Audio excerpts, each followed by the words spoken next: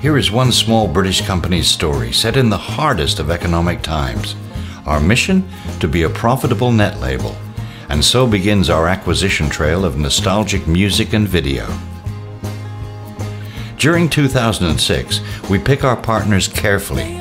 The Orchard for distribution, and we list our shares on Plus Markets, raising £1 million. The digital landscape is changing, and social media sites emerge as the darling of online gossip.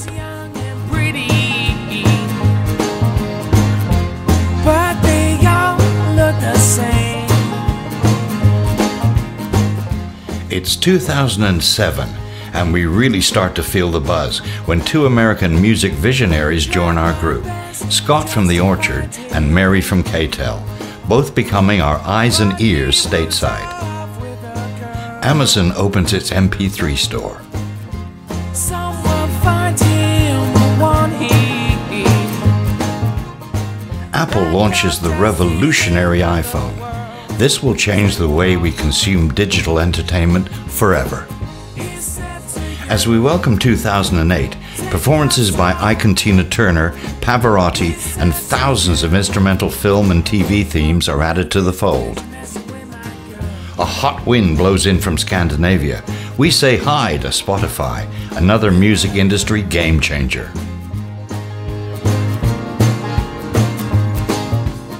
In 2009, we report a maiden profit. One Media, the little net label, has made its point to the industry and investors alike. Thousands more tracks are added to the catalog as the company continues to reinvest in its content is king model.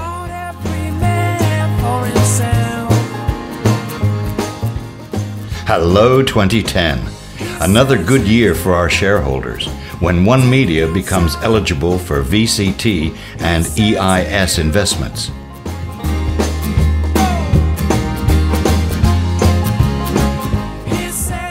Meanwhile, Apple introduces the first iPad. And just look at the roster of artists and tracks now in our library. Over 140,000 tracks. Hey, it's 2011 and it's a classical world. Music performed by the RPO and over 1,200 hours of other great classics from other orchestras worldwide. Oh, and that's me, Dave Cash, with my beloved Aston Martin, looking a little slimmer as the picture's a bit old. One Media let me loose on their music library, and over 1,000 albums later, the Dave Cash collection was launched. All this digital content has to be stored somewhere, so we built our servers a home at Pinewood Studios for unbelievable uploads and bandwidth. But they all look the same. In 2012, iTunes sees our first 100 pop videos featuring the good and the great from the 60s. And then our eyes go square shape as we tune into TV and acquire the early Sooty shows, and we listen with Mum, who knows best, as we know. And we release kid stories read by Rick Mayo, Lenny Henry, Judi Dench, and Patrick Moore. Then a change of gear as we go all Petrolhead and Lads Mag, and buy the Men and Motors channel from ITV Granada. 3,000 episodes of high-octane fun.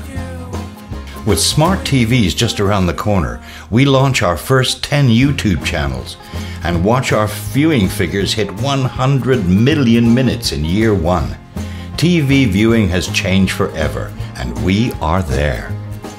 So it's 2013, and if you're superstitious, we must have our black cat firmly in check.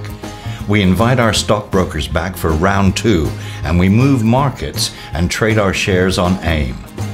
They let him out in the city where the streets have no name. Everyone is young and pretty,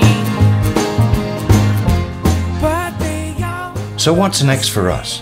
The times they are changing, with new digital mediums and more investment in content. Cars dumping the CDs and going online. Wi-Fi, Bluetooth, and 4G delivering music and film wherever and whenever you want it. And behind some of this, little old One Media, investing in its content, its IP brands, and delivering it to its customers via 600 digital stores. Let's talk again in the next 6 years, and at that time I'll bet we don't even need a computer.